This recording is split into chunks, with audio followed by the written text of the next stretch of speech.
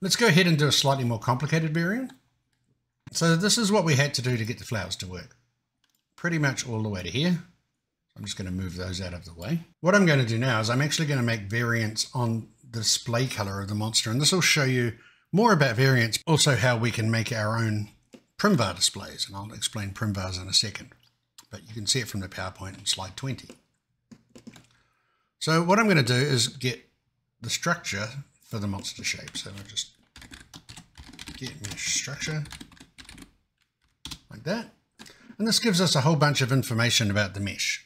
And what we care about is point count, point position, and I think that's about it on this one. We're going to use a compound that we've supplied with the video called polka dot. So the point count goes into here, the point position goes into here, and the mesh itself, let's set this up to be a little bit tidier, shall we? So we'll put a pass node in here, just to pass that through, and we'll plug that into the mesh geometry. So this is now generating colors for this mesh, and I can show you this by turning off the USD. There we go. Putting down a terminal and just plugging the mesh into it. So we're back in Bifrost land, so nothing will show up. What I'll need to do is hide my USD and show my Bifrost again. So this is just the body of the monster. If I assign a diagnostic material, so give it some color, just to see if this polka dot compound is working. And there you go, there it is. You can see we've got dots all over our monster. So that's perfect. Delete that, go back out here, re-plug in the USD, and hide Bifrost again, and show USD proxy again, and we're back to where we were. So we've got this polka dot node. What I need to do is turn this into a display color, and up until now, the display color that you get from USD by default is a single value. Let's find a display color here. So that's not it. This is the display color for the eyes, and this is just black. It's a single value. I can't plug an array of colors into there or anything like that. This becomes very important for game development stuff, because as you're already aware, a game engine likes to have an RGBA value on the vertices, and that's what we're doing. We're changing the vertex colors now. So I'm going to define a new USD mesh, because these are going to need to be variants, so we'll need to make them meshes. Now let's not get that wrong. I'm going to call this one polka dot, just like the PowerPoint, right? And our mesh is going to be this guy. Well, yeah, that's our mesh, but we can just use the pass node to keep things a bit tidier and keep things all together. So now I have an array of colors here, and if I was to go to attribute, create node, USD display color, I can't plug that in. That's not really going to work. So I'm going to need to define my own USD attribute. Define USD attribute. And this is what comes in with default. So the name is info ID. It's not a custom attribute. The type is token. The value is not enabled. No connections. All that kind of thing. So I'm going to show you how this works now. So this will allow us to define our own display color attribute. And the first thing we'll need to do is change it to display color. Like that. So that's the name of the attribute now. It's not custom, even though we're making it custom, because display color is a USD attribute that already exists. We're not making a new attribute. The type is the type of data coming in, and what we want is a color 3F array, so color 3 float array, and we want to make sure that enable value is on. So this means that the attribute compound here is expecting to get a value in the value node like this. You connect that, the option for it goes away. And then the last thing we need to do is make sure it's a primvar, because primvar stands for primitive variable, I believe. And that tells whatever is going to render this, like whether it's Arnold or Redshift or V-Ray or Unreal, it tells whatever it's going to render this, that this is a primitive variable and should be rendered. Okay. Right now it's set to constant. This is the interpolation. We can check the info node because we like the info node. It tells us things. Here's our primvar. Declares to renderers that an attribute is associated with geometric primitives and can vary over the surface or volume. That's exactly what we want. This specifies how the attribute should be interpolated across the surface or volume. So what that means is that's a constant primvar. That's a uniform primvar. So that's just the same color for everything. That's a varying primvar. So that means that there is an array coming in and it varies. This one is the one we want, primvar vertex, which means you're telling USD that there is a color value coming in for each vertex, which is precisely what we want. So let's change it to that. And then we plug that into our mesh prim as an attribute definition. So I'm going to kill that, and let's just plug this in just to have a look at it. And now you can see it's a little bit bright. Let me just try and very quickly adjust my gamma here. So we'll just take that down a bit. But you can see we've got our dotted pattern on our USD object. How do I know it's the USD object? Because Bifrost is hidden. So we'll just reset that to what it was, and we have a polka dot. So we're going to be using this as variance on the mesh body. So I'm just going to plug everything back in real quick. That goes in there. And that one goes in there, and we're pretty much back to where we are with our flower variants and things. That's just one variant we've made. So this is all of this together. Let's just tidy it up a little bit. As one of our variants here. In this case, it's going to be a polka dot variant. So what I'm going to do here is I'm going to make a backdrop, call it polka dot. And then I can just take this guy and I can do all of this again from here. So I can just zoom out a little, grab those three, copy and paste. Now we don't want the polka dot anymore. We want a different one. And this is another one of the compounds I've supplied this week, which is the gradient.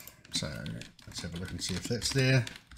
And it is. And it's just a matter of replacing that and replacing this. And then this goes off into here. And we're going to need to change that name because it's very important that we change that name. Gradient. And again, let's quickly clean this up a bit. Grab these two, create a backdrop, call it gradient. Move that up a little bit, move everything up a bit. And we're just going to do this one last time, but this time we're going to use noise. There it is. And the noise wants the point count to go into the max iterations and the point position to go into the vertex positions like that.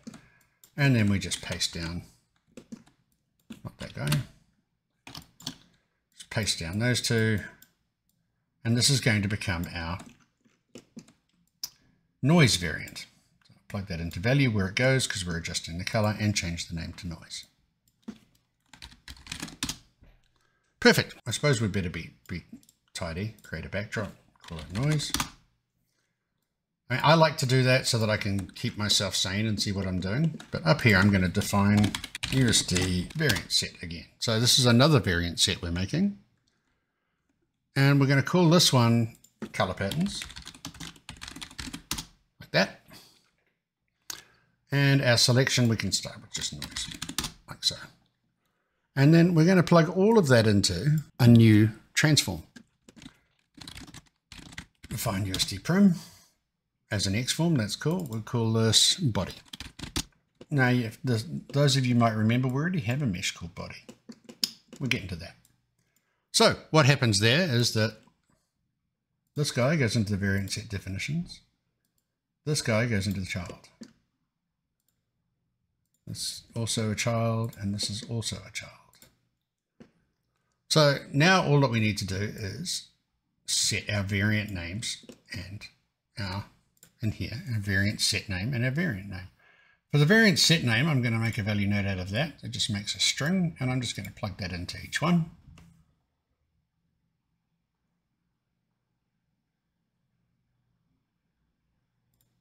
And that goes into general, variant selection, variant set name. And we do that for all three.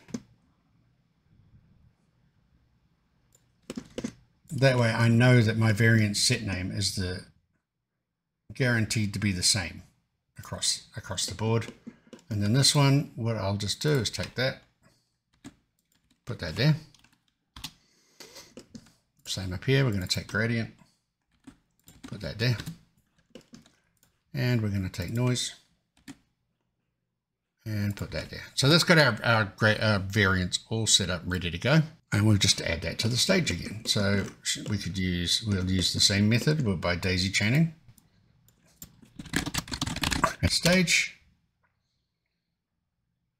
So we want that guy to go in there. Here's our primitive going in. And you can see that it's overwritten what we had because it's all going into the body. So we can set our parent path again here. And once more, it disappears up into the hierarchy. You can see you have body has variants and flowers have variants. And you can even, should you want to, you can break this connection now, except you're going to lose your eyes. Sorry, you could break this connection. And so you've just got the eyes, the flowers, and the body. We can check, let me just set my gamma down a little bit. You can see this is a noisy pattern there. So I can go back here, go to my variant, color patterns, gradient, and there's a gradient. Variant sets, color patterns, polka dot, there's a polka dot. So now we've got two sets of variants, one on the body and one on the flowers. So, moment of truth before I give you something to go away and do. What's this doing in Unreal? Does this variant information come across? So first things first, let's save it. Go in here, make sure that we are saving the file, and I'm just going to be safe, break that connection, make it again. Let's just jump across to Unreal. And literally, let's just reload this guy. Okay, so it kind of looks like it's worked. The orange ones tend to be the ones with variants. Let's check the body. That's the noise pattern. That's our default. That's what we wanted. There's our polka dots, and there's our gradient. So variants don't have to be geometry. They can be an attribute like we've done here. We've made an attribute display color. You can set up a variant with pretty much most attributes in USD. And I can grab the flower and I can change that to the tulip at the same time, grab the body, change that back to noise. And you get to see what's happening there. And it's coming across. So something you could do for yourself if you wanted to would be add some geometry to this guy. Give him a hat, give him a set of glasses, hang some ribbons off his smokestacks here, or whatever it is you want to do. Set that as a variant, and then you can just load the different variants inside of Unreal. Let me just quickly show you here. If I just make that smaller, make him smaller. So we've got some fairly big graphs here. So this one's not being used anymore. We can put him over there. But I can grab all of that, including that, and I can go make me a backdrop. Make sure this backdrop has a color on it. Blue will be fine. And we can grab that whole backdrop like so and just call this body color variants. And this would be this is the eyes of the monster, and here are our flower variants. So grab all of that. The backdrop there, let's make that blue as well just to keep everything happy. And we can call that